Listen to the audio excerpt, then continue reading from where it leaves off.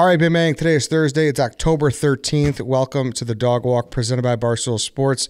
Today, my guest is producer extraordinaire Chicago man, Dan Falato. Dan, welcome to the show. Thank you, sir. Dan, so here's how I'm going to describe Dan. So, and you tell me if I'm right or wrong.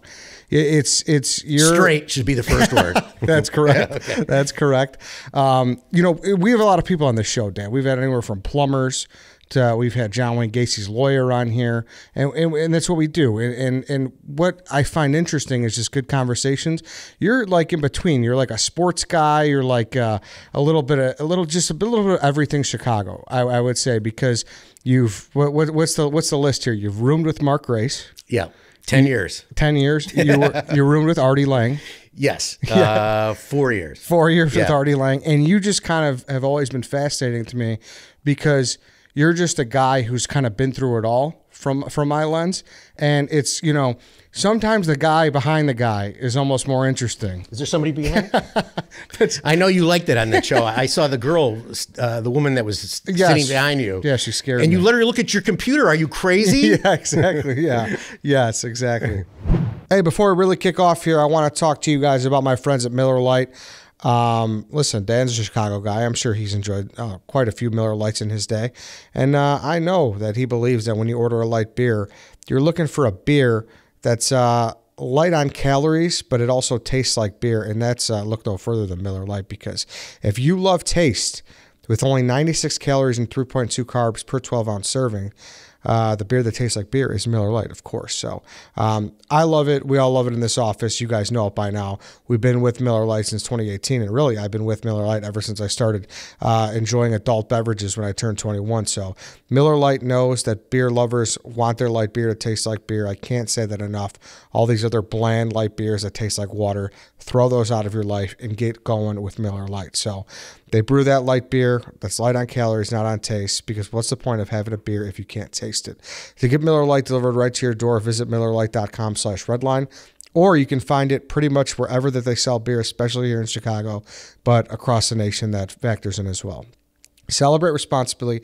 Miller Brewing Company, Milwaukee, Wisconsin, 96 calories and 3.2 carbs per 12 ounces. All right, let's get back into the show with Dan. But that's kind of what I find interesting. You've had an awesome career, so I'm excited I've to had have a you. great life. I never, ever thought I would have had the life that I did. But I took a shot and it worked out, and, I just knew I could never work in an office. So. Yeah. And so tell me about it. How did it begin? It begins kind of with your first job. You were part of Disco Demolition Night. Well, it wasn't, that wasn't my first job. I worked at a station in Waukegan. Okay. And I wrote this guy, they played Springsteen music other than Born to Run. And it was WXLC. Mm-hmm. And I wrote the guy a letter and I said, hey, listen, the music you play on your station is great. And it was different than all the other stations in Chicago. So I said, it's awesome the music you play, but your disc jockeys stink. And so he wrote me a letter back and he said, well, if you think you're so funny or good, write some jokes. And so I took the paper and I just started writing it. During all the classes that should have been important to me in high school. I started writing jokes from the paper, and I sent him a letter back about 2 weeks later. And thank God, my parents weren't home to get the call, because then the guy called me and he said, hey, how old are you? And I said, yeah. And we started talking about something else or whatever. And he said, my overnight guy quit. Do you want the job? And I said, sure. So I took the job, and I never told him my age. And how old were you at the time? 15. 15. So you're just a Taft student. You're a freshman at Taft? Yeah. And I took the job, and so I did overnights for a while. And then Steve Dahl and Gary Meyer were driving to Milwaukee, and I guess Steve heard me. And then a friend of mine knew Gary, and he said, hey, I know that guy. And so Steve and Gary both kept in touch. They'd invite me to shows. And then when they needed a new producer, they called me up and they said, hey, do you want to do the job? And I said, sure. Okay. And for people that nationally are listening, Gary Meyer, Steve Dahl are two Chicago radio legends. Right. Like they are the guy, the people you grew up listening to, whether it be, Bob and Tom, whoever, like they were the guys in Chicago. Right. And we, Howard was still in college, and I know that he gives homage to and praise to Stephen Gary for most of the stuff that he did. Because there's stuff on that I never got to listen to because we didn't have Howard Stern here, that were my ideas. So I never got to hear it until working with Artie, and Artie would have it on in the background. I'm like, wait a minute, Jane the cleaning lady. Jane the cleaning was this woman that came into my office every day at WLS, and that's how we came up with the idea. Mm-hmm. And there were a lot of other stuff on there. So I've always heard that because Howard was very, very particular about people he thought were copying him. Right. Now, there were always kind of rumblings that, like you just said, that he maybe lifted some stuff from Dahl. Do you Well, okay. So one of the first lunches that I had with Artie Lang, when they offered me the DirecTV job, we went out to lunch, and he said, Howard's always had respect for Stephen Gary, and why doesn't he beat on them? And I said, I didn't know, because I absolutely didn't. We didn't have a lot of Stern here. Mm-hmm. And then, and so we talked about it, and we talked about it on the DirecTV show. And the next time we went to Philadelphia, Artie played the Borgata. The guy who runs CBS radio in Philadelphia introduced himself, and we started talking. He goes, Artie, I was the one that sent the Stephen Gary tapes to Howard twice a week.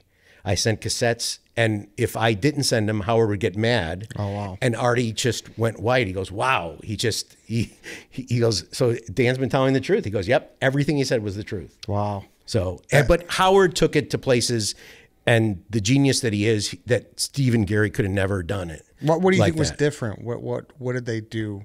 What did Howard do differently? Well, he didn't have a drug problem. That was number one. Steve did. Oh, really? Yeah, and a lot of the there were 2 or 3 offers where we got a chance to be a network show. Oh, really? And it just went badly because of his issues, whether it would be drinking or drugs. So they weren't syndicated at all?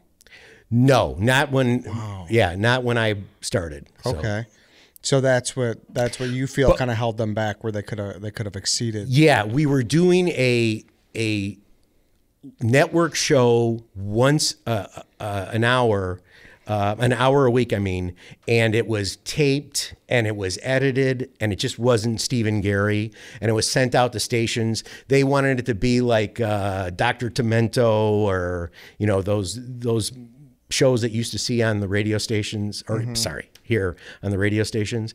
So that's what they wanted it to be, but it never just worked out that way. Gotcha. So. And then, with Stephen Gary's success on WLS-AM, that's when we got, offers, and they flew us to New York, and the meeting went badly with Steve. And I remember walking out and the guy just looking at Gary and I saying, there's no way we're giving you a show. Wow. So on a network show. Was that tough for you then? Were you ready for your career to kind of launch like that? Or were you? Yeah, but I already knew I was kind of leaving. I knew that at some point, once we went back to, that was when WLS had to make this huge decision on whether to keep us or not. We were number one. There was no, and that was the first time anyone had ever beaten WGN, who had Bob Collins on at the time. And we just blew everyone away and had, monster ratings, and everyone took notice. And I thought, okay, I'm going to stick around for a little bit longer because we're probably either going to be at a new station or here under different circumstances.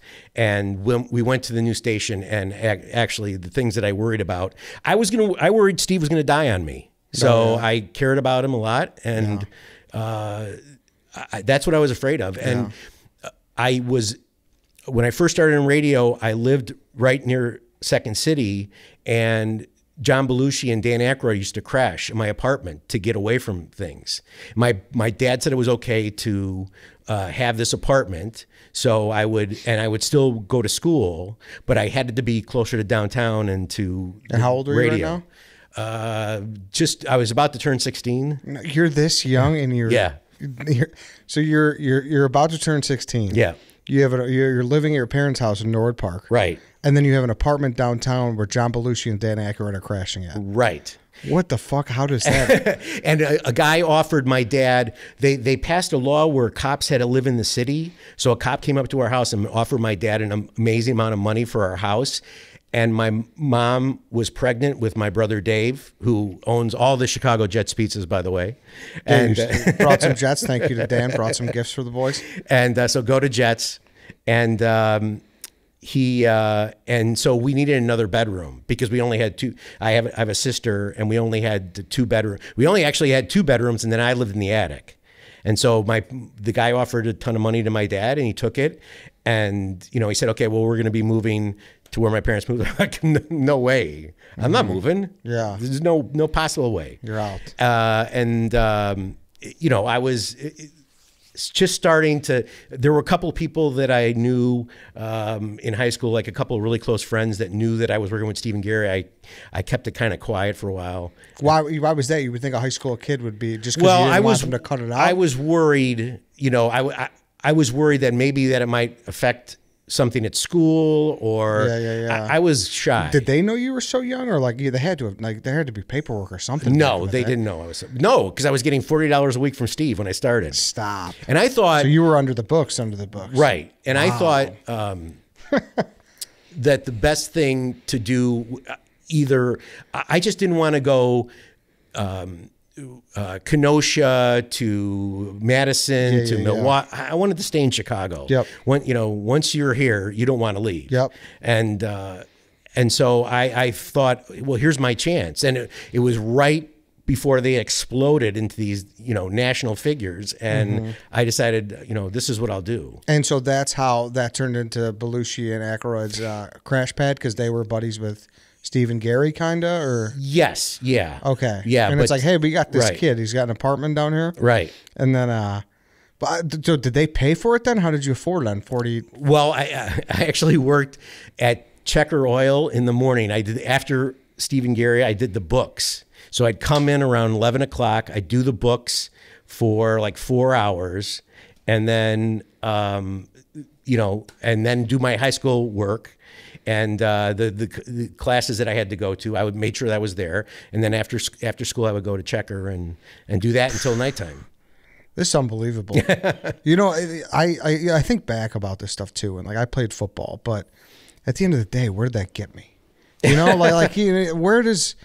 Well, an amazing body, first of all. Yeah, that's true. I don't have that. Yeah, you don't have the defensive lineman figure. That's a fact. But yeah, but you know what I'm saying? I think about that too, and what could have helped me do this.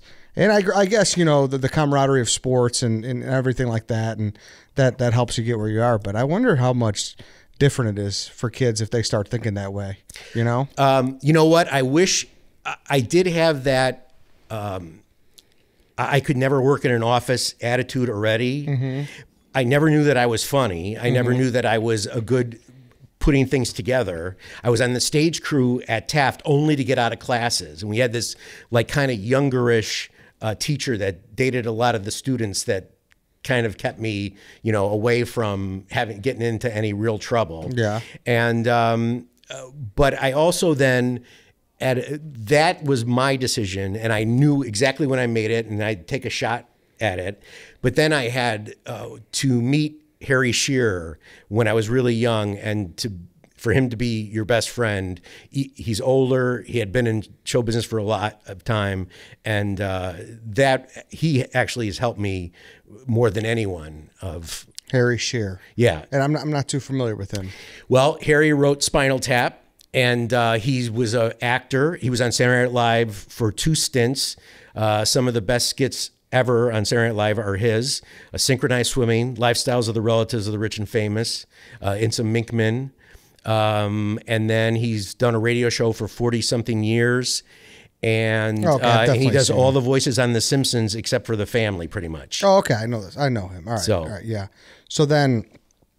Sorry, let's go back. There's so many spots here, Dan.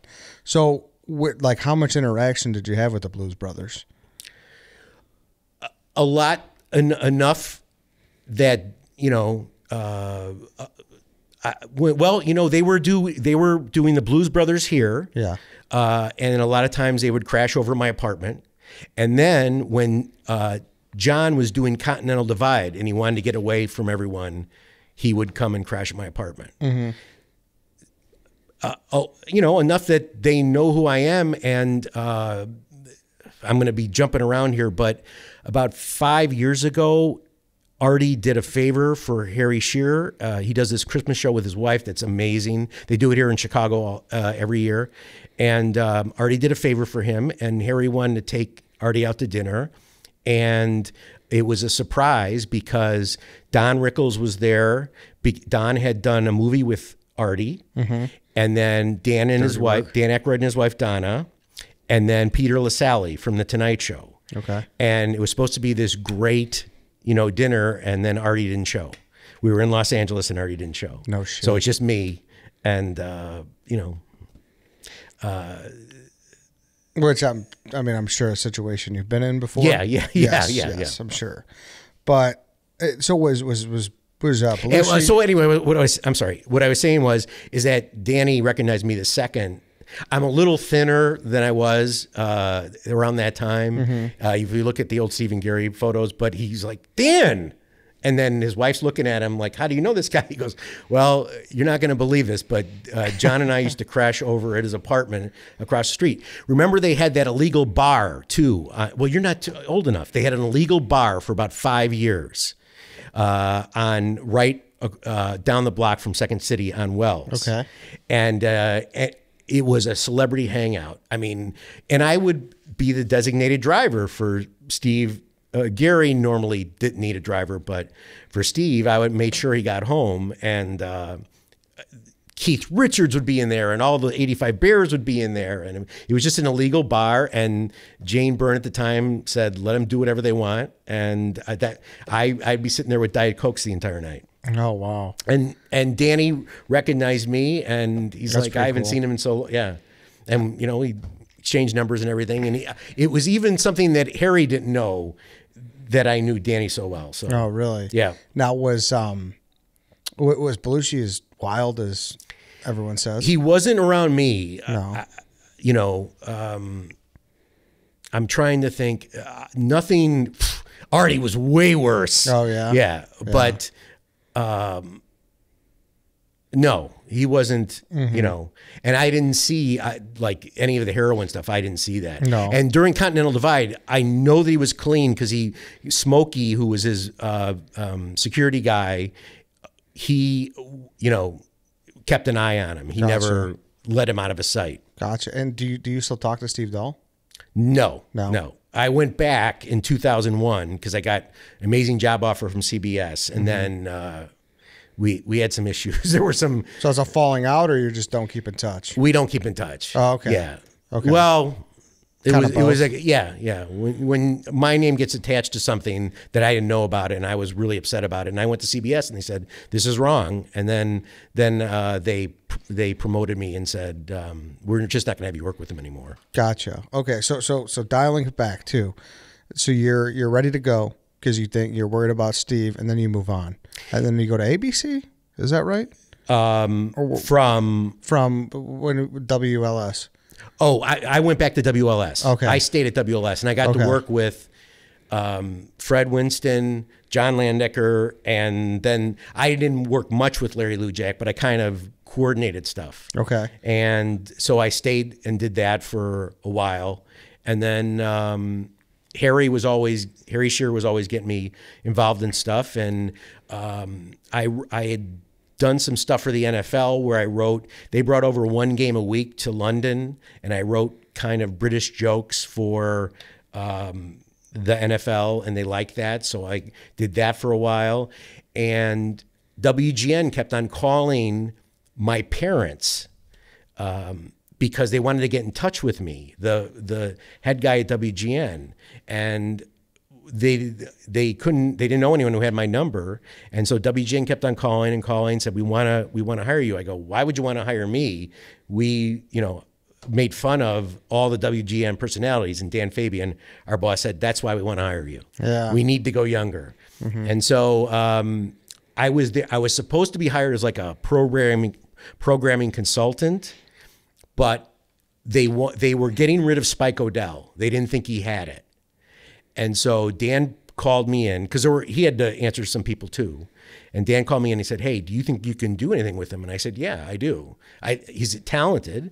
And then, well, Dan said, "We have to figure out a way to kind of ease you into that show because we don't do things very fast here at WGN."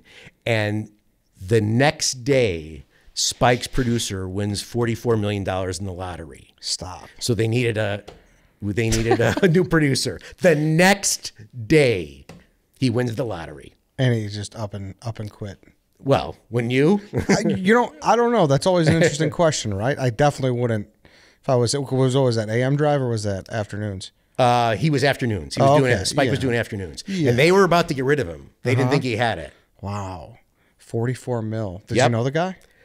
Just for like 2 weeks. Yeah. He like showed me how to use the equipment and stuff, and he was like probably the most half-assed training in the world. Well, no. He did that before. Yeah. I mean, he had to train me for the rest of the stuff. They wanted to hire me, and they also wanted to get some younger sports people listening, and so all the old sports, all the shows were geared toward older people, and so that's why they originally hired me for special projects in sports, and then the Spike thing happened. So I did Spike for a year and a half, and then a girl that I kind of groomed to be a producer worked with him, and she was great. Okay. And then they promoted me to sports director. Okay. And then go back to Harry too. So how does Harry? How did everything with Harry come about? And when Steve and Gary went on vacation, Harry was on Saturday Night Live in '79. He replaced Belushi and Aykroyd, and I thought a couple of the things that he did were the funniest things in the world. Now, I was a huge Harry fan before that. He was in a comedy group called The Credibility Gap. Okay. And they used to make fun of the Rose Parade, and they put it out on an album. And we just, I loved it. I loved The Credibility Gap's writing. I loved it. I loved it actually better than the improv that I would see every night. And when Steve and Gary would go on vacation, they would have music DJs fill in for us. So I suggested to our boss, why don't we try and get like somebody who's really good, at radio, or somebody famous?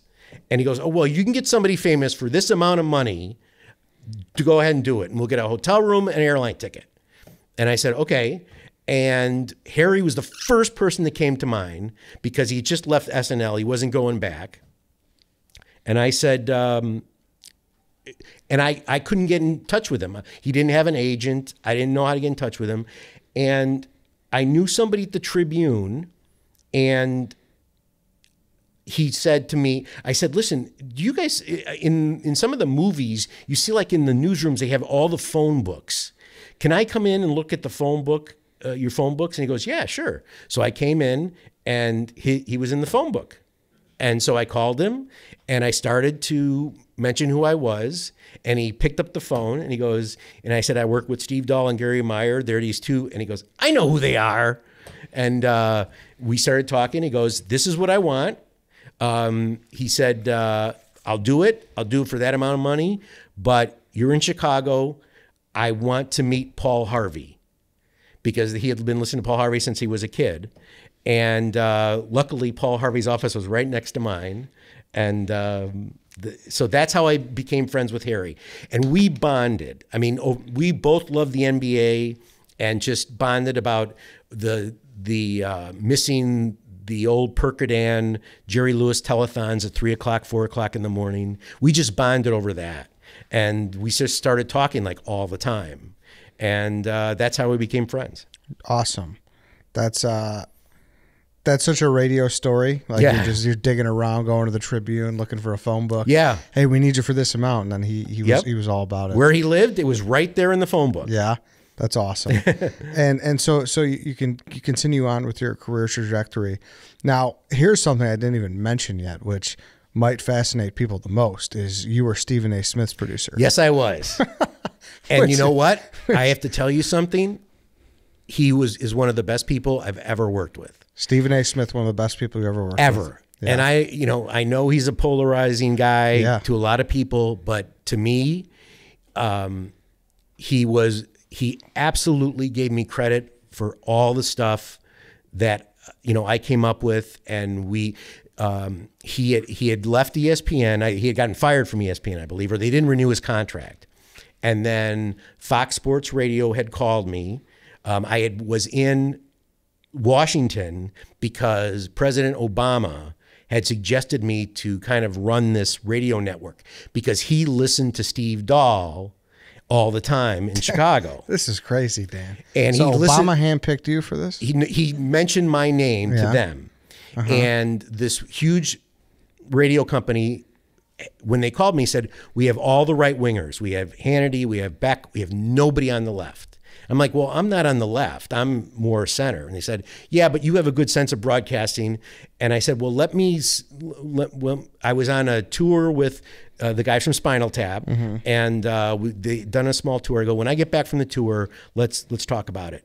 And so he had suggested me, and then a couple other people had suggested me. They all listened to Harry Shearer's Le Show, which is a radio show he's been doing for 40-something years. It was on here in Chicago, and it was on a lot of the National Public radio stations. And Obama listened, Rahm Emanuel listened, David Axelrod listened. They all listened. And so my name, Harry will mention me every once in a while, and Obama remembered that. And so then I went to Washington. And I got sick to my stomach like every day having to get up because it was just there isn't enough water in Lake Michigan to shower enough to get that stench off of you, the people in Washington. Really? And what I saw. Yeah. They're all corrupt, and they're all, some are better than others, but you just never get that stink off you. And I didn't want to be there. I just did not want to be there. Yeah. Do you feel like you're pretty good at sniffing out the bullshit? Yes. Yeah, I'm very good at it. How long did it take you to like really get into that? Because I was, in the position like I'm in now too. Like you see it going on, and I'm like, man, it is kind of, you do have your intuition, but. Well, I try to like think the best of everybody, especially exactly, exactly. But there are no more Lincolns or Jeffersons there. I got news for you. So I tried to think the best, and all they cared about were celebrity. The exact same words I heard from Mike Huckabee, who had been a guest a couple of times. I heard from Chuck Todd. I mean, all I care about is being famous. Yeah. And you're like, wow, not running the country or not being the watchdog to run the country. So what was that program called again? It was Premier just were setting up different people. The one they had moved to Washington, her name was Randy Rhodes, and she had worked at Air America, but we wanted to set up other programming too. But I wanted out of there as quickly as possible, and so I did. And but they promoted me to New York, and that's where I worked with Stephen A. Okay, so then so you moved to Washington initially because of the Obama connection, right? To do this left-wing centrist political show, right? And then you're like, I want out. And then New York Premier, which had owned they were setting up it was more Premier Radio because they were worried that everyone would come after them because they had all the right wingers. Okay. And so, so they were trying to diverse it a little bit. Yeah. So they wanted me to oversee it. And I got out of there and I said, listen, I'm leaving at the end of the year. And they said, no, don't. And we've got this other show. And so I said, okay. And I said, well, who is it? And they wouldn't tell me who it was with. And until we got closer, and it was Stephen A. And we met in Washington. And it was the two of us in New York in a studio, and then 9 or 10 people in Los Angeles. And we had a great time. And he was wonderful to me all the time. And I know some people say that he's not like that all the time, but he was never like that around me. And it was just the two of us for a long, he if there was a holiday or if he knew I couldn't go back to Chicago, he'd make sure that I had something to do, or you want to come to my house and have dinner with us. He was just great. We had a great time. So one of the best. Yeah. And on the decision, the LeBron decision, the day before he was about to do the TV show, Stephen A. had been saying for weeks, and they had promos running on Fox Sports Radio that, he's going to Miami. And Stephen A.'s guy, his source, called him and said, hey, he's thinking about changing his mind now. And so I called our bosses in Los Angeles, and they had asked us to tone it down a little bit of Stephen A.'s exclusive in case it goes wrong. And Stephen A. didn't want to do that. And then, so they said, if he does, start looking for another job, which was fine. That happens all the time. Yeah. And so Stephen A. called me and said, hey, he might be changing his mind.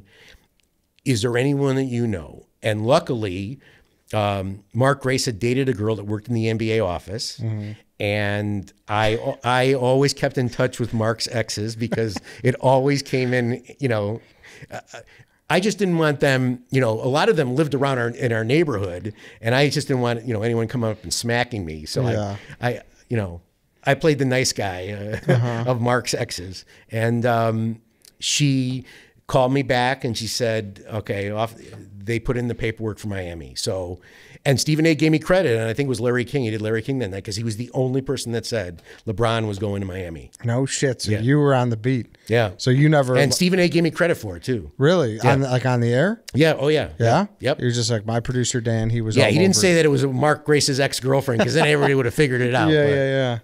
Well, that's I'm jealous of you because you weren't like me being a sucker sitting here in Chicago thinking we had a chance. So that's nice. Yeah, it was closer than people thought.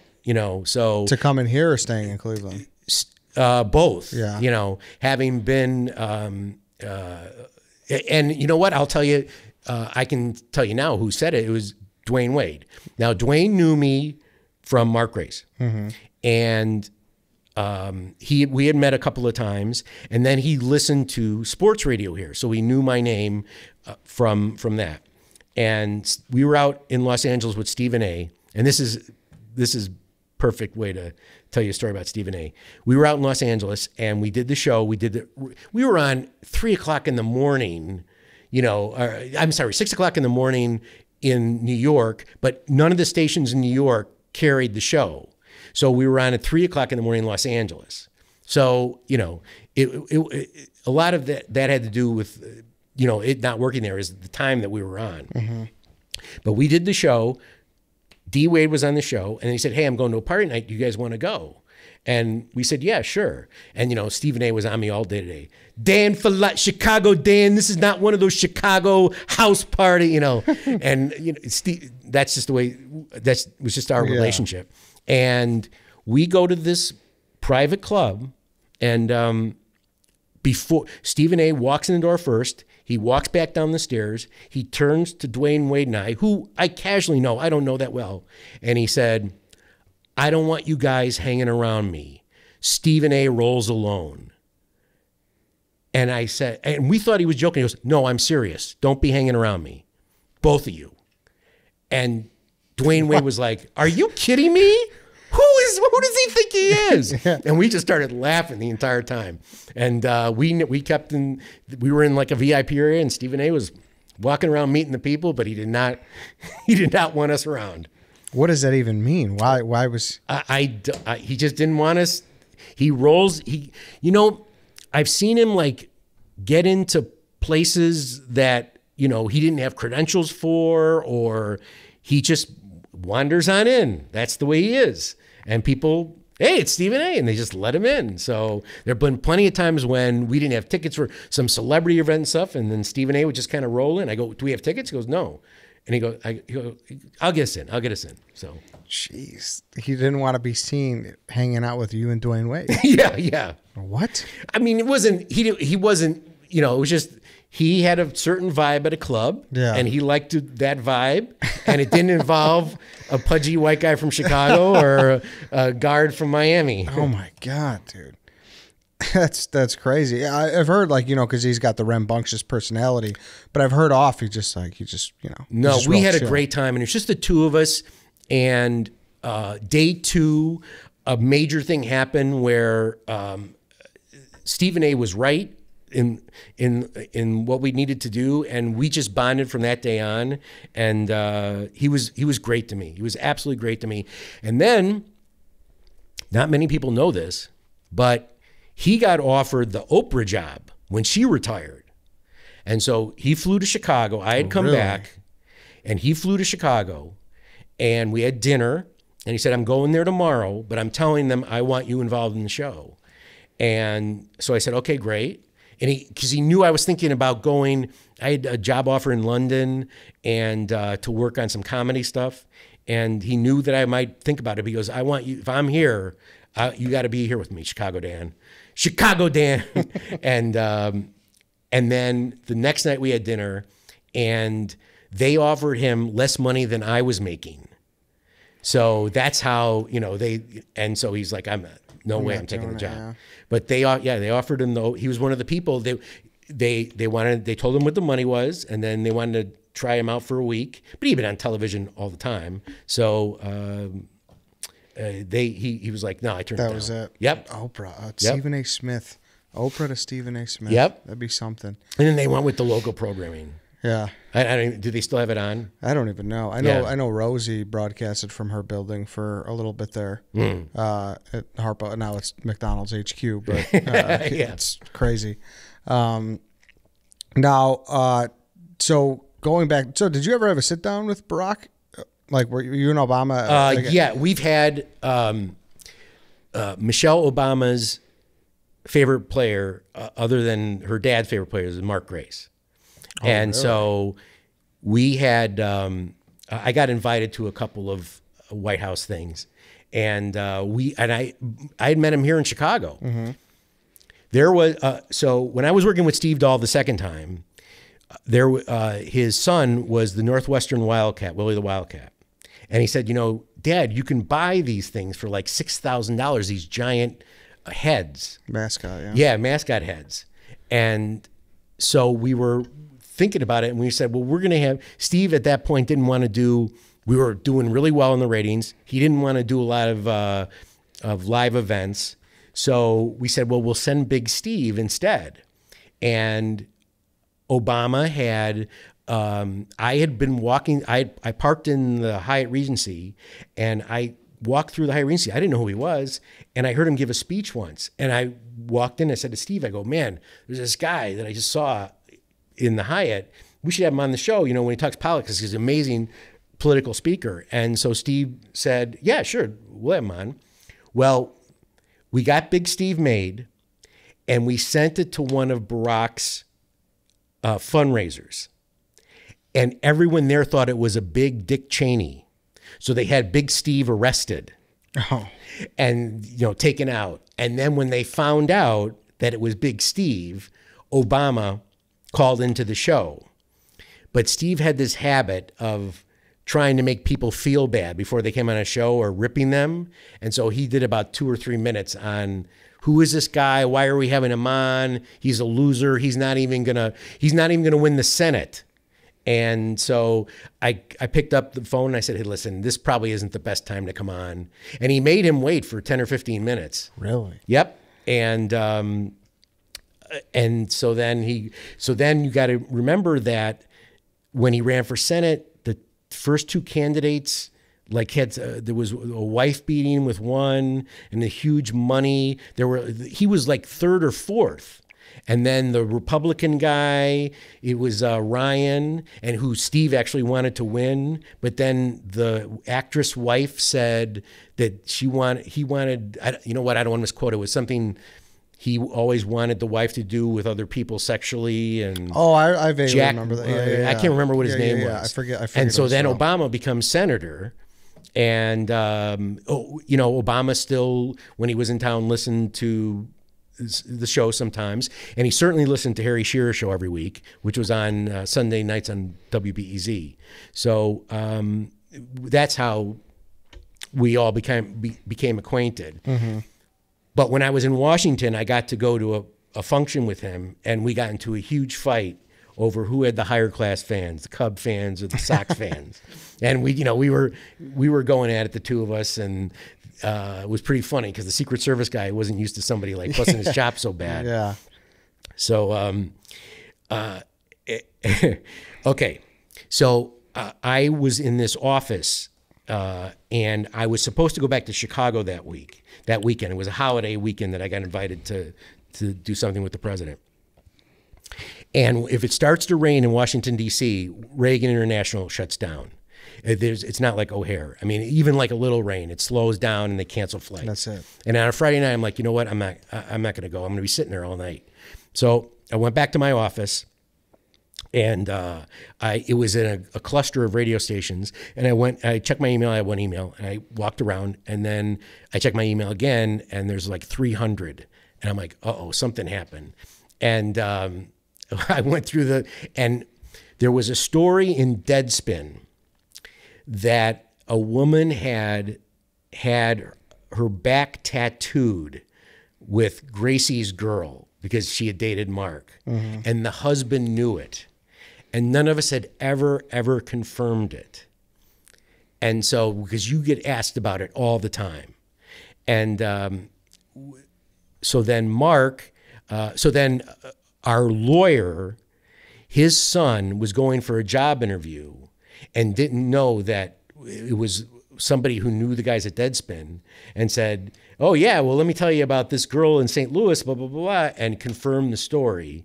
And then it went all over, Deadspin. It went all over the United States, all over the world. And so 300 emails, Cal Ripken Jr., Barry Bonds, all these emails for people. This never happened on your watch, in Chicago. Because they all, I covered for all those players all the time. Yeah. And the very last one was from President Obama saying, oh yeah, you Cub fans are real high class. So I got him to sign it for Gracie. No shit. That's awesome. Yeah. Wait, so explain the story again. So Mark Grace, he had he had a woman tattoo Gracie's girl on her back? Yeah, and she was married, I guess, and the husband knew that Mark was I guess. I don't remember what the story was. Yeah. And there was a lot, what he did on the road, I really didn't, it's not like we came back and talked about how did your weekend go? Yeah. I was running a radio station, the sports department. Yeah. We had the Cubs, the Bears, DePaul, Northwestern. Yeah. So I didn't really have time. And, Mark and I didn't. And so Barry Bonds and all these guys are reaching out to you being like, they saw the Deadspin story. That story got leaked because you weren't there to get in front of it. Yeah. No shit. So you had a relationship with Barry Bonds? Yes. Who do you know everyone, dude? Mark was in the country. Mark was in the Cleveland All-Star game, and there. Oh God, he had invited a lot of his female friends to the game. Okay. And he said, "Can you do that thing with your computer where you print out the seating chart?" So he goes, let's get up early in the morning and let's figure out where we're going to put all these girls in Cleveland. And I got there about 5 minutes ahead of time, and it was a players only breakfast area, but my name was at the door. So Barry comes in. So he's the second person to come in. There was another player over in the corner too. He comes in and he starts listing off like how many home runs he had, how many RBIs he had, how many things. And I can hear him getting closer and closer to me. And he turned and he said, "So I have all these credits. Who the blank are you?" And then right then, Mark walked in. He goes, "That's my roommate, Dan." And then Mark, our house was like a party house. And you got to remember that in the 90s, at that time, you had all the, Bulls championships. Yep. Chelios and all those guys were in their prime. The Blackhawks and went to Stanley Cup. Was Roenick, Pittsburgh. 92. Yeah. Mm-hmm. So all those guys used to crash at our house. Frank Thomas. All those guys. Yeah. And not so much Frank Thomas. No. I got a good Frank Thomas Gracie story though. So all those guys used to crash our house. So our house was legendary. Brian McRae got traded to the Mets in like 98 or something. I think it was around there. And so the next year he said, hey, why don't you come to, because Brian McRae is one of my favorite Mark players, and we hung out all the time, and we're still friends. And he said, why don't you come to New York? The night before, there's a cop benefit where the Yankees and the Mets get together. And then then we got 3 games. So come. And so I did. And then he was doing some television too, and he wanted a little help with that. So I did. So I'm kind of in this, it's all players and owners. It's a private event. And on the other side of the room are Derek Jeter and the pitcher. Andy Pettitte? Leiter. Okay. And they're pointing at me, and I'm thinking, they're pointing at me like, it's one of those, why is this guy here? Who is this guy? And they're pointing at me. They start making his way over. And BMAC had went to go to drink or something. And they're like, I want to talk to you. I want to talk to you. And I'm like, I don't even know you. And he goes, you're Gracie's roommate. You are a legend. And then Jeter and Al Leiter went through a list of questions they had about celebrities that Mark dated, actresses, and just other things that had happened, like if they were true or not. 99.9% of them were true. But, there were some. Gracie was a legend, man. He was a legend. And he lived here in the wintertime. No, never went home. He lived straight through. Yep, he lived straight through. He'd be on the L. He'd come down. And then the worst part was he'd come down to WGN every day at the 12 o'clock, 1 o'clock. He goes, what are you doing? You want to go to lunch? I go, dude, I can't just leave right now. I'm working. And so I'd stick him in with Kathy and Judy, or which were the midday women that were on our station. Well, we got to get into all that. Hey, now we're from our sponsor, BetterHelp. So I think everybody's been in a situation where you're just looking to talk about the problems, but you're not looking at the solutions.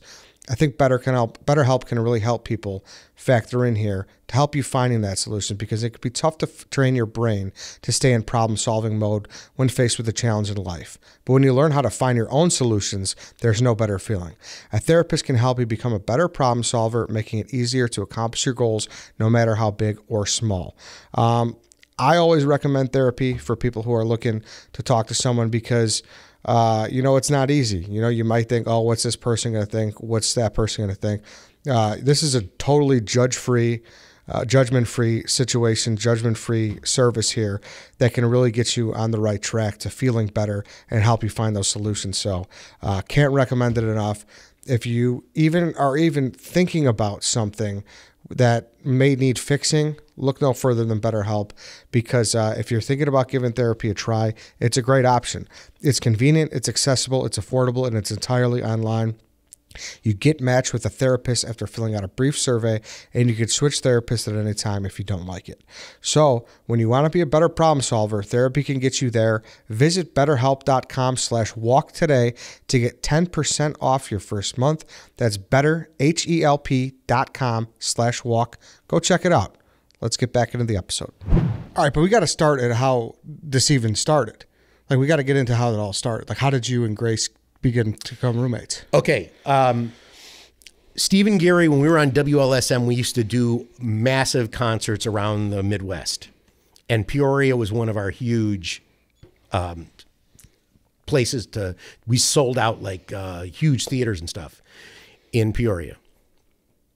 And when I was about to make the decision about whether I was going to leave or not and stay at WLS, I was down there. I had gone down there to work on a project, and I'm, contemplating this. And it had been a long night with Steve.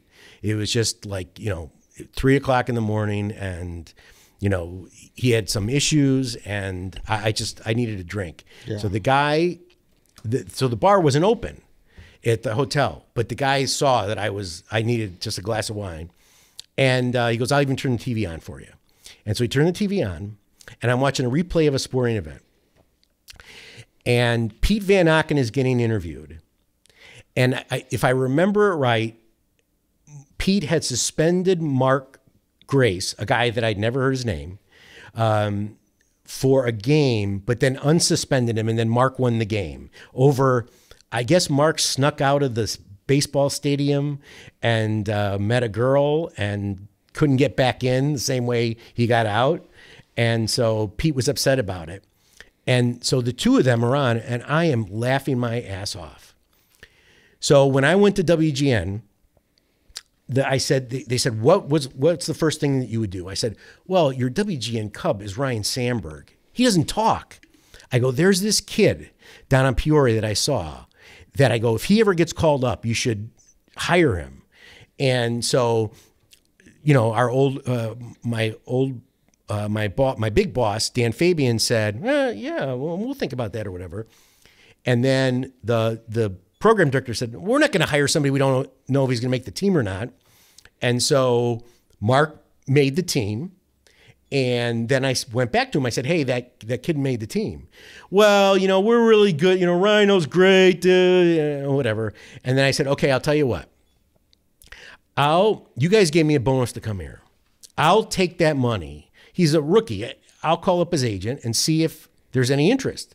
And the interest was I called up the agent, Barry Axelrod, and he said, yeah, there's interest. And so I used my bonus and I said, but if Mark makes the team and he has a really good year, you guys have to not only give me this money back, but then I get a piece of his next deal.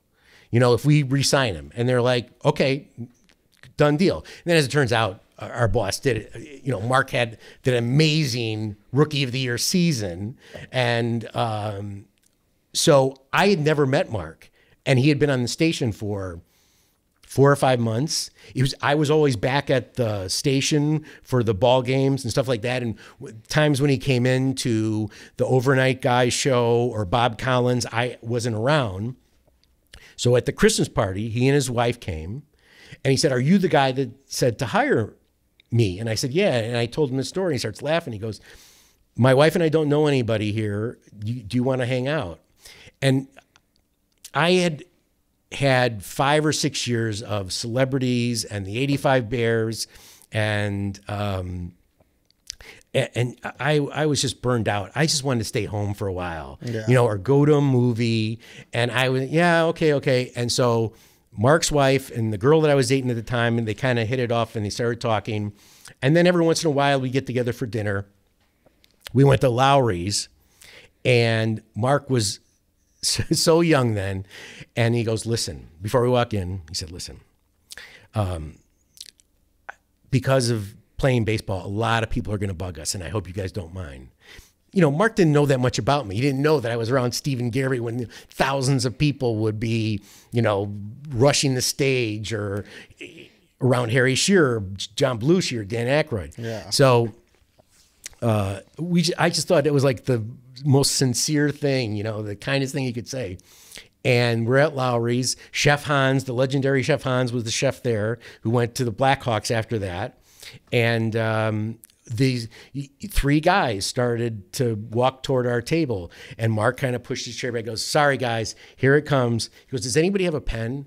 So I happened to have a pen in my bag, so I went to go grab my bag, and the guy goes, are you Dan Falato, Stephen Gary Dan Falato? Mark, the 3 of us started laughing, or 4 of us actually started laughing our asses off. I go, yeah, can we have your autograph? Can we take a picture? And I'm like, oh God. Yeah. And Mark's, and I'm like, and I'm doing this with my eyes to get them to recognize Mark. They didn't recognize Mark. And so Mark's wife went to Los Angeles to become an actress, and they bought a house out there. And then the next year, he kept on locking himself out of the house. And so he said, hey, can I give you an extra key? Because I was near his place. And I said, yeah, sure. And it turns out that he would lock himself out like 2-3 times a week. And so he said, hey, would you ever think about living together? Like, I knew you, and I was moving closer to downtown because WGN wanted me to be closer for rain delays. So I was moving closer from where I lived at the time. And I was like, no, I'd rather not do that. So he goes, listen, I have to go. That was the year, one of the years that Mark went down to bulk up. To try and hit more home runs and stuff. And it changed his wrist, so he didn't do that anymore. But he goes, hey, you're lease is done. Do you want to just stay at my house for like a month and a half while, you know, you get to your new place? And I'm like, okay, sure. And then he said, then he was hoping that would happen. And then he came back like the second or third day and he flew and he goes, hey, well, just live together. Let's just try. I hate living alone. Just live together. I'm like, all right, we'll try it. And then 10 years later, we were still living together. Then when Mark went to, for 10 years, 10 years. Then when Mark went to the Diamondbacks, I come home one day. Now, Mark, my nickname for Mark was Mr. Tell It Like It Ain't. He would tell girls whatever they wanted to hear.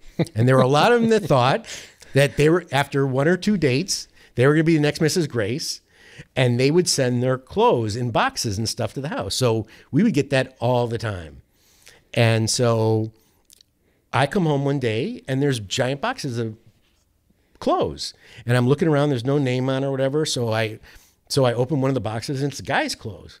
So I get a hold of Gracie and I called enough to message and he never called me back, which was the norm. And then I went out to dinner and I come back and Kerry Wood's in my apartment. I go, what are you doing here? He goes, wait, Mark didn't tell you? I go, no. He goes, he said you were lonely so that I was looking for a place. And he goes, just move in with Dan.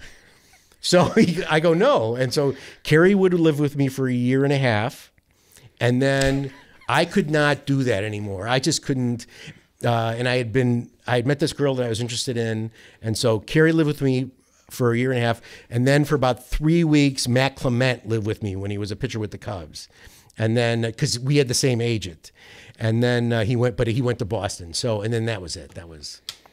That's unreal. And you're right, though. People don't, and at least from my vantage point, being, we're Barstool Chicago, we know Mark Grace. We know how much of a legend he is. But I feel like nationally, now that it's been years, some people kind of forgot. Yeah, he didn't do a lot of things to help himself. Yeah, Fox Sports wanted him to be the color guy on their national stuff. And this was before the problems that he had in Arizona. Mm-hmm. But he just didn't, he needed somebody to push him. Like when he would do shows in Chicago, sometimes I would write stuff for him or little things that he'd get into, and he just needed somebody to push him and keep going. Yeah. And his wife, he had a wife for a short period of time. She didn't like me so much because she knew, there were a lot of other women when he was dating her, and but I just kind of stayed out of that. So my favorite fun fact about Mark Grace is he has the most hits in the 90s. Yep. That's a great trivia question. Yep. Here, hold on for 1 second. Yeah, good. So I brought this. The most hits in that decade. This is the glove and the ball that Mark caught for the 1998 playoff game. So Joe Carter's hit. Yeah. And this is the glove and the ball. And they made the playoffs. And Mark and I had this secret word that he would be in a stadium with 50,000 people. And if I yelled this word, he knew either to call me or page me, or he had to look for me. And same thing with me. If he on the ball field, if he yelled this secret word, I would normally hear it up in the booth with Ron and first at Tom Brenneman and then Pat Hughes. Mm-hmm. And so we had the secret word, and after the catch and on the field, I see him yelling the secret word. I am in a box with Michael Jordan, Jim McMahon, Dan Hampton, Chris Chelios, and D.B. Sweeney. Mm-hmm. So I'm in this, and so he comes down, and I had a backpack on me at all the time, and he shoves the glove in my backpack and the ball, and he said, I put a lot on you this year. This is for you. And he goes, Major League Baseball is looking for it. I'll be pissed if you give it up. I'll be really mad. And so they went back and looked at the camera footage and then asked the Cubs who that guy was. And he says, well, he works at WGN. Well, and they kept everybody. That night, I went from bar to bar to bar with Bill Murray, Dave Kaplan from ESPN 1000, who I was instrumental in hiring at GN. And then my friend Brian Cummings and his wife Mary. Brian was an amazing pitcher at Northwestern, and then I think played in Baltimore for a while. And he was one of my interns at WGN. And we went up and down, and Major League Baseball was looking for us for that glove and the ball. And then I guess Yosh made up some excuse, and whatever's in the Hall of Fame isn't the ball and the mitt. And Mark signed that for me. I can't show you the thing he signed, but he signed that for me. He goes, "This is for you." It was a rough year. I mean, what does that mean? What does a rough year entail? There were a lot of upset ex-Mrs. Mark races around at the most I had ever seen. Yeah. I mean, it was just, and you have to remember that, you know, the Cubs were doing well, then, you know, and they seemed to be on a roll, and they became this huge story. All these, all these national sports guys, the broadcasters would come in and like pal around with Mark, because you had Sammy on that team that really didn't pal around with anybody. Who else? Gary Gaetti, Mickey Morandini. Kevin. What's his name? Who's the guy that hit the fucking ball? He was on the team, right? Who hit it in the rooftop? Oh, Glenn Allen Hill. Yes, one of my favorite players of all time. Yeah. So, you know, Mark and, you know, the Bulls were there. I mean, Jordan loved Grace. And, you know, we run out. You got to remember, there's not a lot of places to go here. So we run in the Bulls all the time, especially because Mark stayed here for the winter. And so Bulls, Hawks, we hung out with Chelios a lot. Yeah. So I mean, I have a great story, Frank Thomas story for you. Yeah, let's do that. So Frank, the White Sox called, it was one of the Cubs Sox games. White Sox called and said to Mark, "Hey, listen, can you come down a couple hours early? We want to do a couple shots with you and Frank." And Mark goes, "Yeah, sure." He goes, "But the team bus isn't leaving till," he goes, "We'll give you a spot in the players' lot." So Mark goes, "Great." He goes, "You want to go with me?" I'm like, "Yeah, sure." So I drove down there because I was producing the game for GN. And we got to the ballpark, and they parked this car. Mark was one of the first people in there, and they did the photo shoot. It's Frank and Mark, like gold. I can't remember what it was, but it's a pretty well-known picture. So the Cubs win the game, and we were kind of friends with Robin Ventura. And Robin said, "Where are you guys going?" And we figured out a place to go or whatever. And so we're all walking out to the parking lot together, and Frank is there. And so we're all talking, and Frank goes, "I don't know if I'm going to go. You know, you guys have fun or whatever." And so there's a fence there, and there are thousands of White Sox fans. "Gracie, sign autographs. Please, Gracie, you're our favorite Cub, even though we hate the Cubs. Grace, we love you. Gracie, come on, Gracie. So Mark goes, "I'm going to sign some autographs for the people out there." And he starts to walk there, and Frank was talking to somebody else, and he grabs him by the shoulder. He goes, "Hey, man, I wouldn't do that if I were him." I go, "Why?" He goes, "Trust me, I wouldn't do that if I were him. Those people are animals." And I'm like, okay. So I kind of jog out to where, because Mark's car was the farthest car. So I kind of jog out, and I go, "Gracie, Frank doesn't think, you know," and they had a nice rivalry going, "doesn't think this is the best idea for you to do this." And Frank and Mark goes, "Whatever, okay," you know. And they'd gotten into a lot of discussions about Frank saying, "Why is he more popular than me?" You know, and it was all, you know, good nature. Yeah. And so Mark gets about 3/4 of the way to the fence, to where there's no going back. And all of a sudden, bottles, cans, "Grace, you suck!" Great, the worst things you could hear or whatever. And Frank just looks at me and goes, "I told you, those people are animals." Mark's like running back, like, "What happened? What happened?" There were a couple of dents in the car. They duped him. Huh? Oh yeah. It was hilarious. They got to respect that out of the Sox fans. Yeah, that's unreal. and like, how many a week do you think? How many girls was he pulling? it was a lot. It was Like he's putting up Will Chamberlain numbers. not that much, Yeah. but in the off season, he had a great time. Let's just say that. Yeah. He would go to, we lived near DePaul, so he would go to Starbucks and sit the Starbucks at Sheffield and Diversey. Mm-hmm. He would go sit there, and there's a gym right across the street where a lot of Lakeview Gym. Yeah, My girlfriend at the time had gone there. It was like the young girls thing, and Mark would just sit there drinking coffee, and all of a sudden, and then he would do these sportsman's trips and stuff like that, and a lot of them, there was especially like St. Louis or Atlanta, the ones with the best gentlemen's clubs. All of a sudden I'd come in from work Monday afternoon and there'd be 3 women in the living room.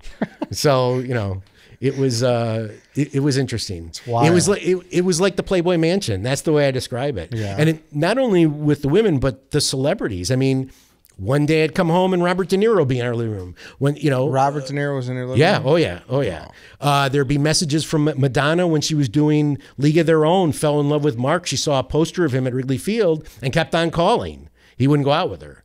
And that's how she met Rodman. She saw, Rodman said that that's the reason how they met was Grace's name came up and that's how the two of them started to go out.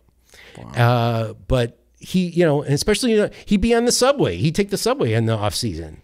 If he'd come downtown, we'd go to dinner or something. And I actually, I liked it for a while, but then when he was like hanging out at work all the time and he was playing office ball with Tom Waddle and Mark Silverman and Dave Kaplan for hours and hours and hours, and I'd be like, okay, Cap, we got to talk about the show or whatever. Just this last game. And how do you, and they're like, we'll just have Mark on. And then Mark would go on. So, it was just. Why did he stay in the winter? He just wanted to be. He liked being here. Yeah. And, he was, he liked being here. So it was fun. It was November. Then he'd go on the Nike trip, for like 2 weeks. He was a Nike athlete. And then he'd come back and go see his parents around Christmas time. But he pretty much stayed here the entire winter. And surprised he ever moved. we went to Jordan's house once and you had to have a key card. And I'm not going to wear a key card, I just. This is that Highland Park one? Yeah. Okay. And it was unbelievable to be in there. And the only time we ever thought about it was Chicago Magazine had a thing like where celebrities live. And on one page they had Michael Jordan's college, basically. I mean, it looked like a college.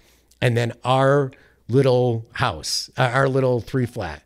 And Mark was looking, he goes, dude, this is embarrassing. I make $7 million a year. We got to get a new house. And then we looked, a couple of times and then we're like, no, we like our house the way it is. It was, it was out of the way. And you had all 3 floors? Yeah, we had all 3 floors. Yeah. I was on the 3rd floor. Mark was on the 2nd floor, and then we had a laundry room, and then a pool table, and the 1st floor was like community. And there'd be weeks where I didn't see him for a long period of time. He'd be out, or I had to get up and go to work a lot. So where's this place at? We were at Halstead and Diversey. Halstead and Diversey. That should be enshrined. Yeah. So it was, and Random Pete, he doesn't own it anymore. The Hidden Shamrock was there. Harrington's. What's the other bar that's around the Durkin's? Is Durkin? Durkin's? Yeah, Durkin's. Yeah. So, if Mark was ever lonely, or else the girl from Walgreens across the street, So and he doesn't own it anymore, right? What? He doesn't own that? No. Yeah, we sold it. That place should be, should be as historic as Walt Disney's house. As the Playboy Mansion for sure. Yeah, exactly. I mean, it was fun, and I had some celebrity friends, and he'd be shocked that these people would be in our living room or rock stars, and I met a lot of people. Joe Walsh crashed on our couch once, and Mark just stared at him and goes, "That's Joe Walsh, James Gang, Eagles." He goes, "That's so we would do that." I got to meet Sinatra twice because he was a huge fan. He would watch the Cubs on a satellite dish in California. Really? And yeah, so we got invited 2 times out to his house. One time I went with Ron Sano, and then another time I went with Gracie. That's amazing, man. And was it like, yeah, I don't know. That's so many fucking cool people. And I got to talk to Sinatra about what I told you in the text. The story that I told you in the text. Yeah. Mm-hmm. So, Steve and Gary, we when we were on WLS, we had this huge. I mean, we were getting 20,000 people to a show, and if we would do live shows, and that's where Steve wasn't making a lot of money at WLS, so that's where we were making a lot of our money. Mm-hmm. And the Snuggeries. Remember that bar? Where you're not old enough. The Snuggeries. There was one in Edison Park. But yeah. So there was a chain of that, and they had this thing called Snugfest. And they asked Steve and Gary to host it. And it was for $20. You got all the barbecue you could have and all the beer you could drink. And they had some bands there too. So we got there. Steven, we're going to host it, and we got there, and there was this huge double trailer that everybody was in partying and stuff, and that just wasn't my deal. So I walked outside until Steve and Gary had to go on the stage, and I want to make sure the microphones were okay. And there's a guy in a limousine, and he's watching the end of a Cubs game, and because it was summertime, and he's like, he rolls down the window, goes, I could see the game a little bit. He goes, come on in, sit down, watch the game. So we started talking. He goes, you're with those anti-disco guys, right? He goes, yeah. He goes, I kind of like disco music. And I'm like, okay, sorry about that or whatever. And he was cordial and fun. And then Steve came out of the trailer, and the door was open, and he saw us in this limousine, and we're watching the Cubs game. And so I introduced Steve to this guy, and he said his name's Anthony. And so we're talking, and then he said, okay, so here's everything that's going to happen in the 9th inning. The Cubs are going to score 2 runs, but they're not going to win. And so 9th inning, that's exactly what happened.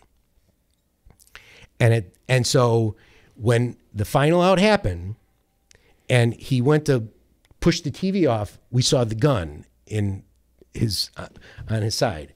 And so Steve, and then between that and the fact that he told us what was going to happen in that game, we're like, we got to get out of here. So we got out. It was cordial. Everything was great. Steve and Gary did their thing. We left. So nothing happened. A year and a half later, I get to work, and on the front page of the Tribune, I'm looking at this picture. I'm like, man, where do I know this guy from? And then I realized it was the guy in the limousine, and he had given me his card with with a private phone on there if we ever came to Vegas, because he knew Steve and Gary were a big deal. And so that is Tony Spilatro. Mm-hmm. And he was killed. And so I have the card, I have it framed, and it was in my house with Mark Grace, and Mark Grace would always go by it to go from the first floor to the second floor. You had to go by Mark made me put up some stuff from my past, because he goes, it looks like a Mark Grace museum in here. Yeah. And he goes, to some of the ladies, I look kind of desperate. Yeah. So put up some of your stuff. So I had, great stuff, pictures with me on the set of Spinal Tap, or working with Harry Shearer, or with Danny and John. Mm-hmm. I had the card that after he was killed, I got it framed. Years later, about 5 years ago, Artie Lang and I are walking. Well, first of all, Mark and I go to see Casino, and he knew the story. Mm-hmm. And Mark goes, there is no possible way that could have happened, that they would have thrown that game, because the pitcher would have to be, and we talked about it a lot. And then, then Casino came to cable, and Mark would see Casino all the time. And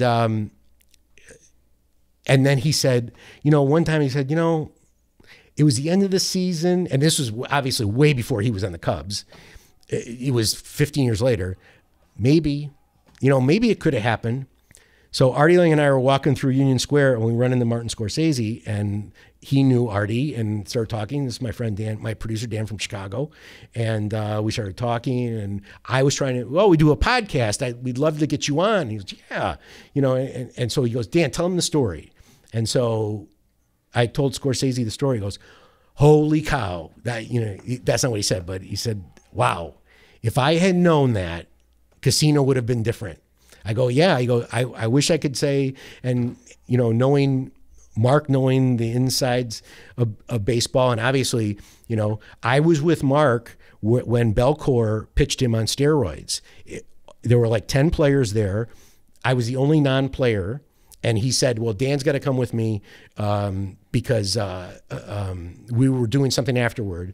And he just wanted me to listen to it. He goes, oh, it's all natural. They were telling him, it's all natural. Don't worry about it. And Mark was like, no chance. No chance. The very first thing that, you know, I said was ask if there are any side effects, and, you know, do they test for it? And he said, well, you know, it can make like your testicles smaller. And Mark goes, are you insane? Are you out of your mind? And then Mark just left. Yeah. And all the other players at that dinner were our steroid guys? Yep. Mark was the only one. He goes, it's cheating the game. I won't do it. I won't do it. He refused. Yep. So what did Scorsese say he'd make different? He would just put. He would have made the baseball. He goes, that's a whole other aspect that Frank Rosenthal had never told him. Yeah. And we had Frank on one of Artie's podcasts, maybe DirecTV, and Artie made him hold on so I could tell him a story. He goes, wow. He goes, I didn't even think. He goes, that might be something I had never heard before. So really, and I still have the card, and I still have the phone number to call on the back. That's awesome. It says Anthony Spilotro, and then he has some fake, you know, like concessions director. Yeah, you know? yeah. So for people that don't know, that's Nicky Santoro in Casino. In the movie Casino. Yeah. Now, I would love to see a picture of that. You got to send me. Yeah, that. I've got it. It's in. I've got a storage area with a whole bunch of stuff that you know, because I had a lot of stuff from Mark, a lot of stuff from me, and so I just don't. And it's, you know, if you start putting up all over the walls, it's kind of like you know, hey, look at me. Yeah. No, I hear you. Now, what did Jeter and Leiter? What was something they asked? Okay, I know you're trying to think about what you could say. What I could say, because you said okay. I'm going to take up all your time here. This is a long story. Okay. I mean, well, I still want to get into Artie for sure. Okay. Okay. So, there was a benefit at Harry Carey's, and I don't remember what it was for. And they asked WGN Radio to do a show from there. So it was Dave Kaplan, Tom Waddle, and Glenn Kozlowski. We did a show from there. It was a nighttime show, and it was to promote the charity. It was the Cubs' Wives charity. And Mark was a little bit late, and he walked in, and it was all Cubs and Cubs' wives, but no single women.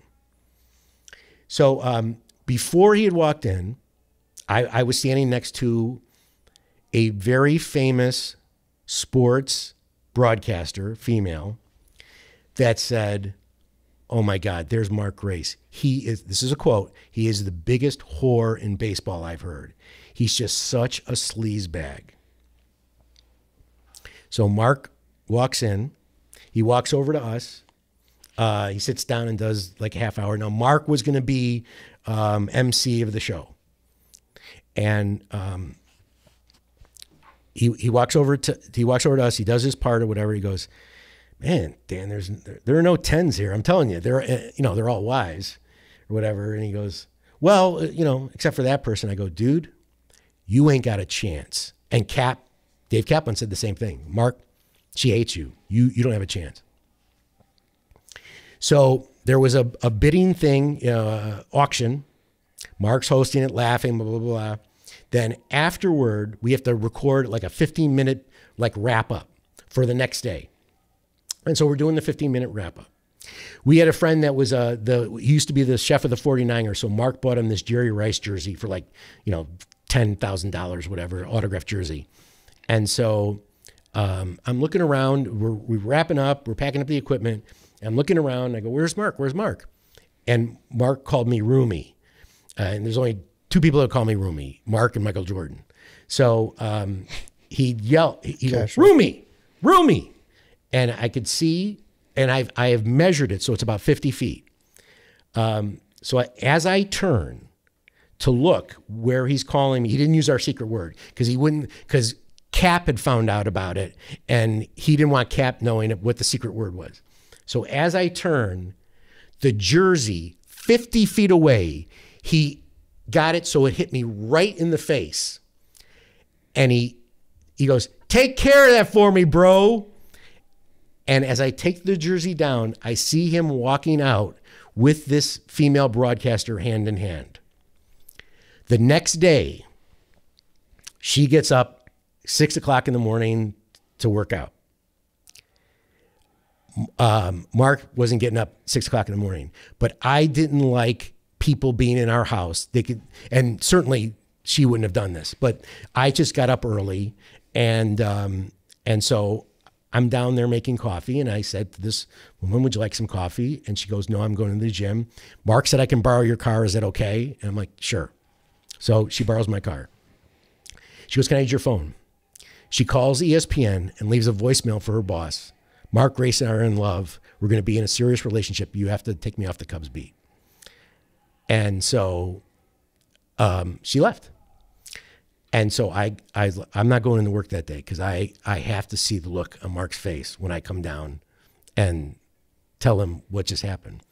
And he comes down, he goes, "Whew, man, thank goodness. She gone?" I go, "Yeah." I go, "Okay."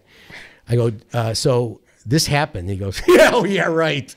He goes, "I'm telling you, it happened." And he goes, "No way, no." I go, "Mark, go on our phone and look at the time and look at the phone number in Bristol, Connecticut." And he's like, "Oh my God, are you serious?" He goes, "Dude, I never, ever want to see her again. Ever, ever." And so he gets the phone number changed again. Around 19, we didn't have the phone in our name. We had 5 phone lines in our house for 2 guys. We had Mark's line, we had my line, we had the chump line that we gave like reporters and stuff like that. Yeah.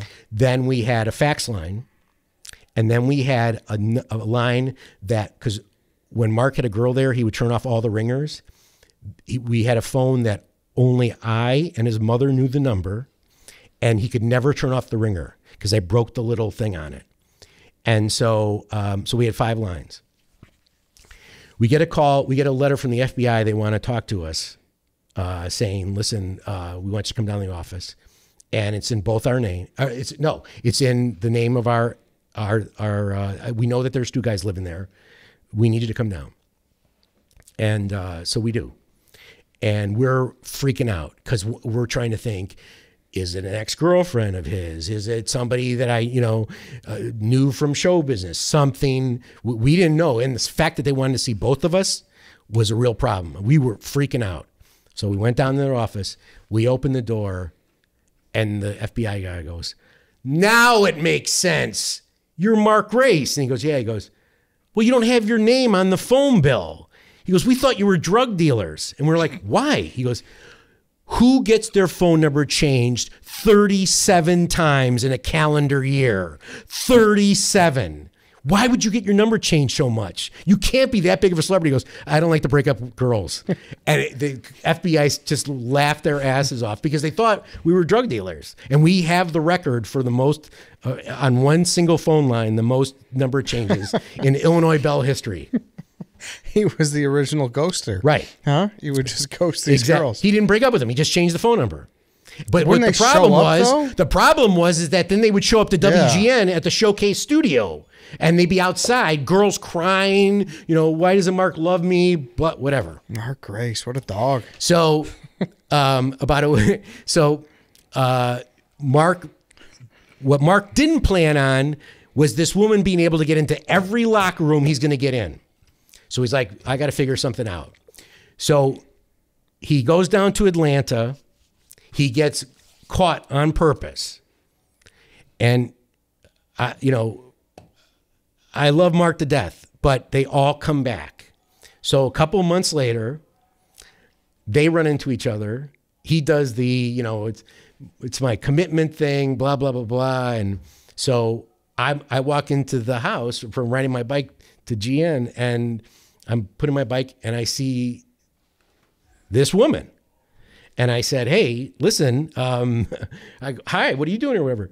You're not going to believe it. Mark and I had a long talk, and we're getting back together. And so we had a really small kitchen, about a quarter the size of your studio here. And this woman cannot see Mark. So she's looking at me, she's talking to me, Mark's where you are, and she can't see Mark.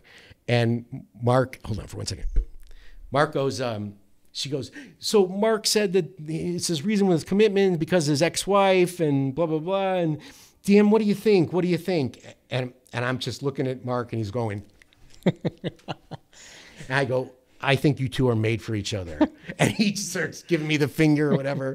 I knew it. And 3 days later, he gets busted again. Oh my gosh. Yeah. And that was the number one story they wanted to know about. Then there was another actress. So this girl, you won't say her name, No. but I assume she's very, very famous. Yes. Okay. Yes. Okay. And there were a lot of, Yeah. yeah. That's unreal.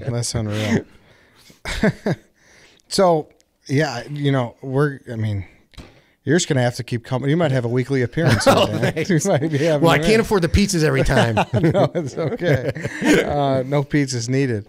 I should be buying you pizza. So then let's, for this week's sake, let's talk, let's get into Artie then. Because Artie's my guy. Right. He's...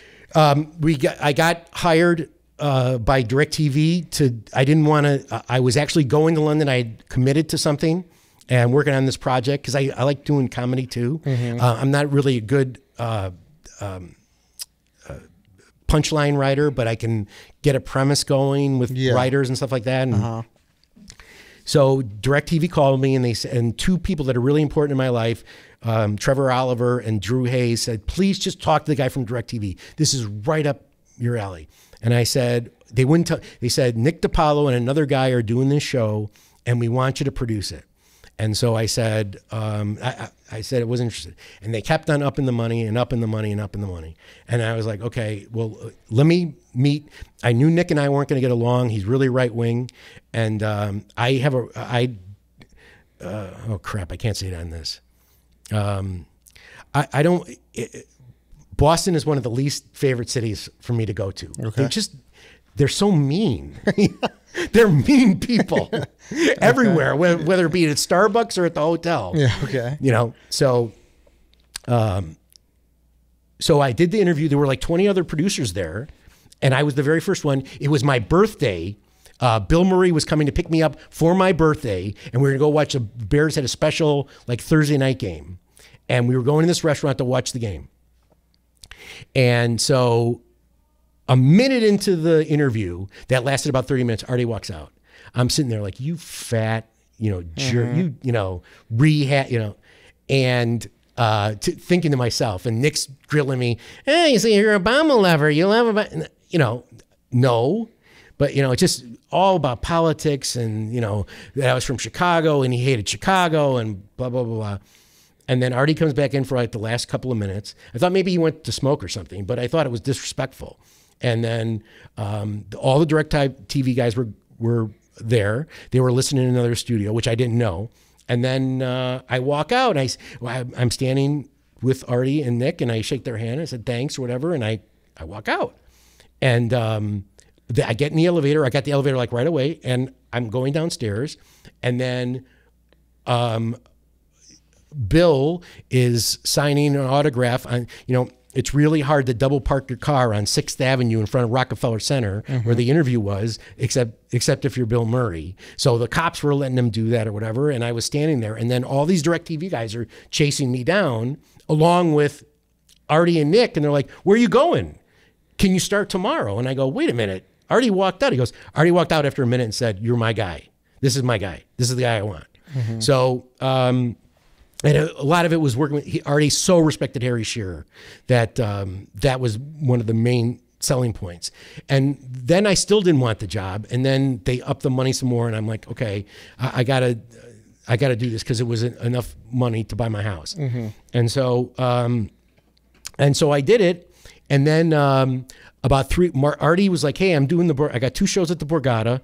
They're sold out. You wouldn't have to do anything. Just come and watch my act or whatever. And I go, well, I know who you are. I mean, we didn't have a lot of Stern, but we did have it the last year or two. And he goes, well, just come to the show. And so we finished the DirecTV show. We're going to the Borgata. It's a 2.5 hour drive maybe from New York. And I never mentioned the Mark stuff. So about 10 minutes into the thing, Artie wanted to use my phone on his Bluetooth because I had better music on my phone. So he sees Mark Grace pop up.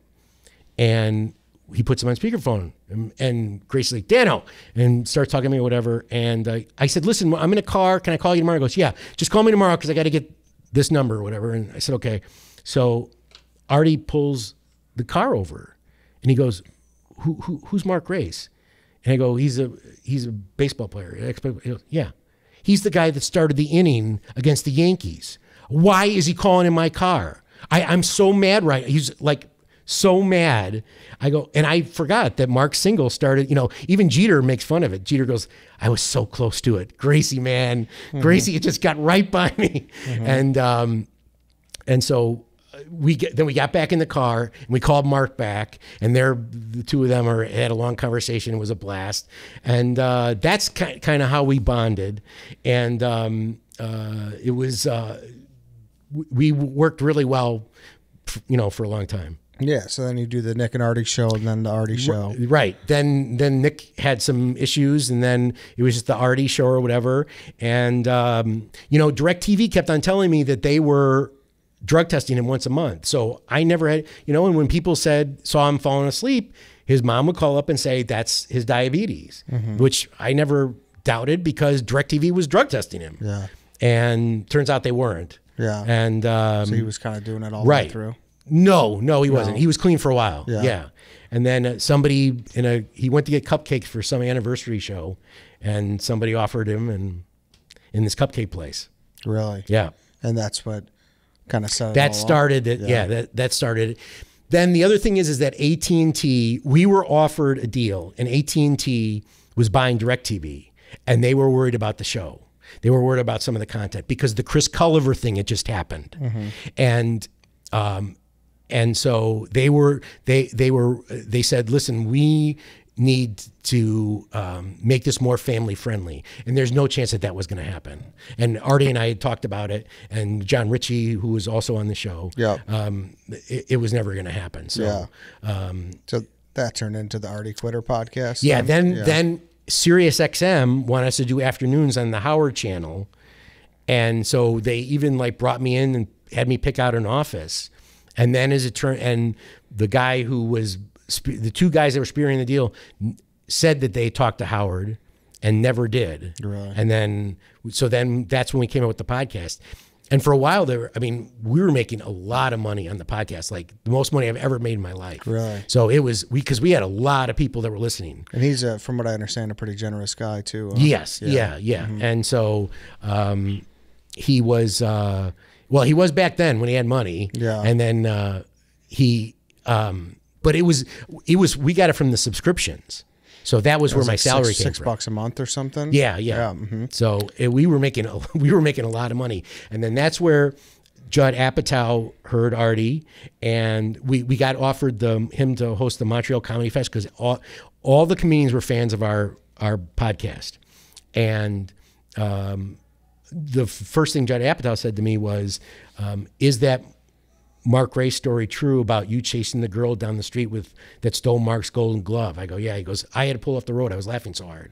He goes, and I go, you listen to our podcast? And he goes, yeah. And that's why they called Artie in. And then Artie got the Crashing, which was a great show. Yeah, it was perfect. Super disappointed when they canceled that. Yeah, well, it was, And you were a writing consultant, right? Yep. Yeah. Yep. And because some of the stories that were happening with Artie and Pete were stories that happened with me and Mark Grace. Okay. I just helped the writers because Artie would like write down some of your ideas, and then they knew it, and they wanted the second year, from what the producer told us, to be Dan and Artie do the podcast and Pete's on the couch, Pete Holmes, and then I came to my niece's confirmation in Chicago, and that weekend Artie got arrested.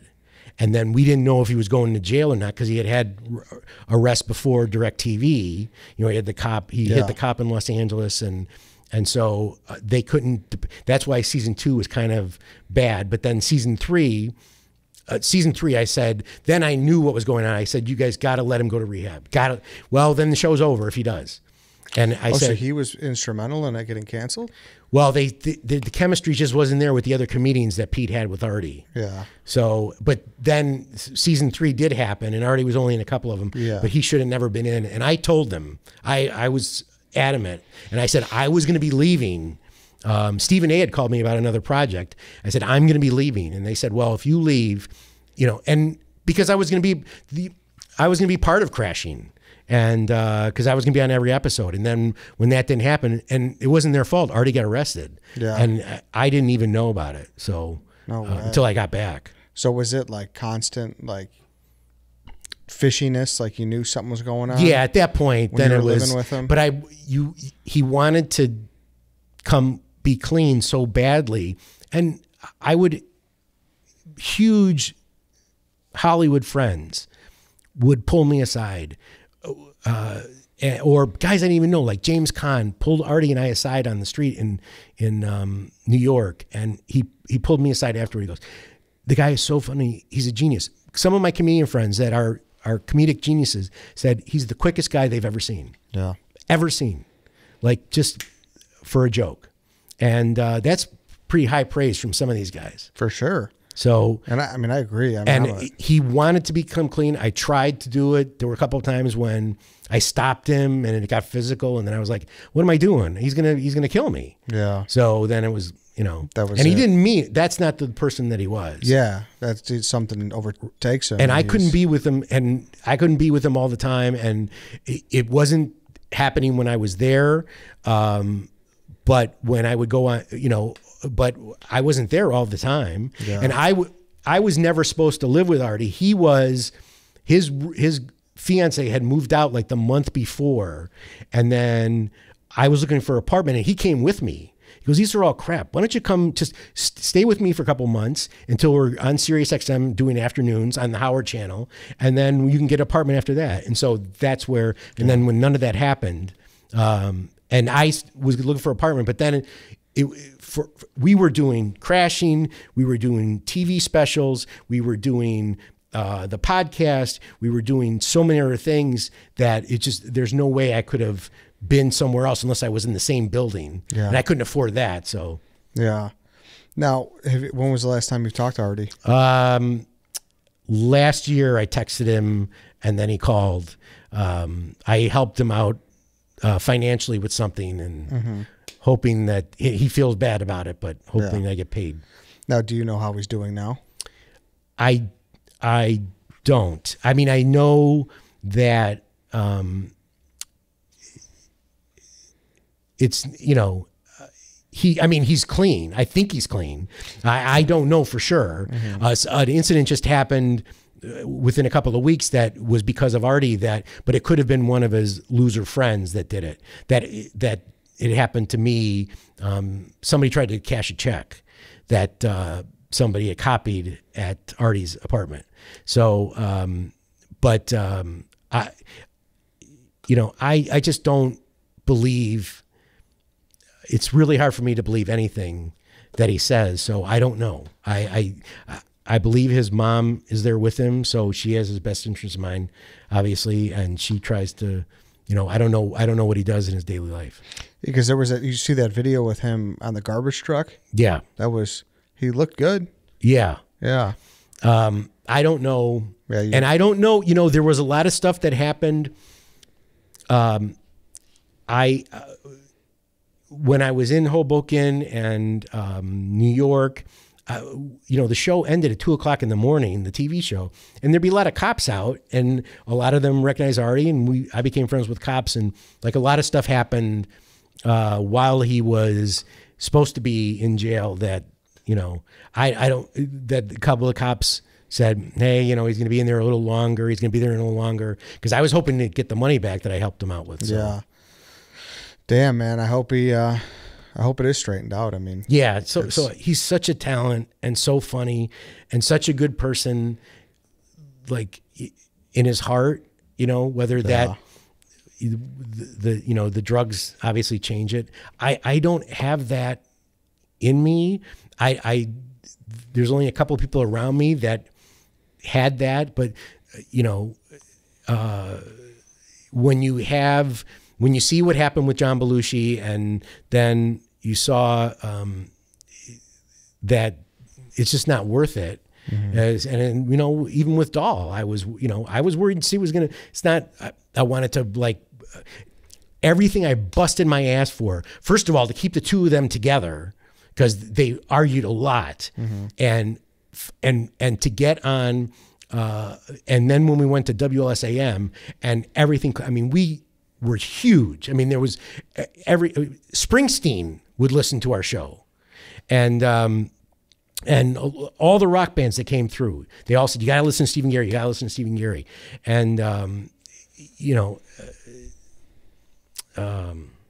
I just think, I'd been around it a lot, and I could tell, you know, if it was going to ruin somebody or not. And, you know, I did everything I could to get Artie to stop.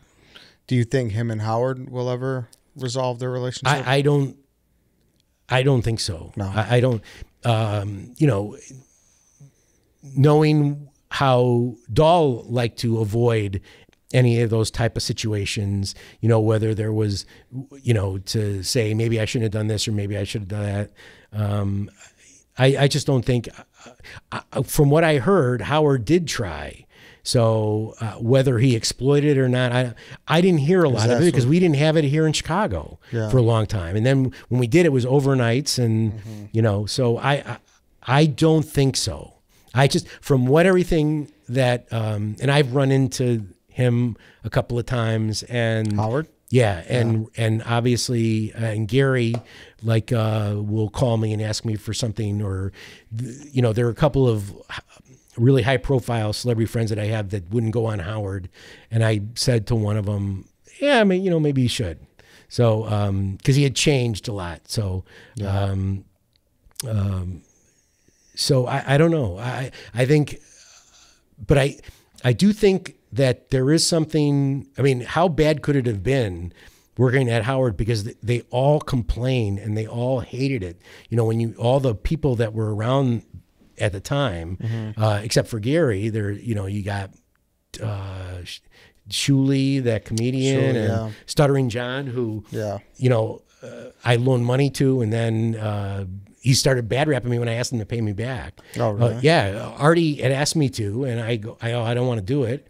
And he goes, come, just do it, and he's going to pay you back at the end of the month. And then he didn't. And we kept on calling him saying, hey, where's that money? Well, Artie said I didn't have to pay back. And Artie goes, I never said that. Mm-hmm. So, but this is all they talk about. And it's been, what, 20 years? Yeah. I don't, what could it, something's going on. Some kind of weird thing that they all complain. And you know, there were a lot of people that were, there were 20 or 30 people that used to come over, and that's all they did was talk about Howard this, Howard that. I'm like, my God. Yeah. It's crazy, man. It is. And that's what, you know, he got into it a lot on the Artie Quitter podcast. Yeah. So. And then he changed his mind on some of it, that maybe, you know, Howard did try and, you know, do some things, but man, you know, I wasn't there, so I don't know. Yeah, you don't. I just heard their side of it. Yeah, secondhand things. Yeah, well, I hope Artie's all right. Yeah, that's all you can do. So do I. And it's just, he's so talented and so funny. Yeah. I mean, he used to make me laugh just with a face. He would make me laugh. Mm-hmm. And very few people can do that. Yeah, I'm a tough tough customer. Critic. Yeah, tough critic. I got Yeah. you. When you're around Bill Murray and Harry Shearer since you were 15 years old, you're not going to laugh at, fart jokes. Yeah, no, that's a fact. That's a fact. Well, Dan, I think, we're almost 2 hours now. I think, Wow. Like I said, we could keep going forever, but respectful for your time. So thanks a lot for coming in, man. Thanks for inviting me. It was fun. No, yeah, I would love to have you again. Seriously, absolutely. So. I'd love to come in. Awesome. Well, everybody, thanks for listening. Anything you got to plug? Anything going on? My cat stroll podcast. Yeah, go check that out. I called him up. I go, I want to promote my podcast, Cat Stroll. Yeah, he goes, cat crawl. Oh, cat. Yeah. The cat and crawl. I go, and he's like, oh, what is it or whatever? And I go, no, I'm joking. Isn't your thing dog walk? And he goes, oh, I get it now. Went over my head. Yeah, I'm like, yeah, because when people are like, I gotta promote something, I'm like, yeah. And I know you're always doing like, didn't you do like the Chicago Way for a while? You always got projects going on. Yeah. It's like, all right, I guess Dan's into cats now. He's he's with Lori Lightfoot and the Feral Cats. No. Take care of our what's the rat Chicago problem. Way? What do you? I thought you did. No, what did you do? The Chicago. You had a podcast, the Chicago something. No. And it was in your bio on Twitter for a while.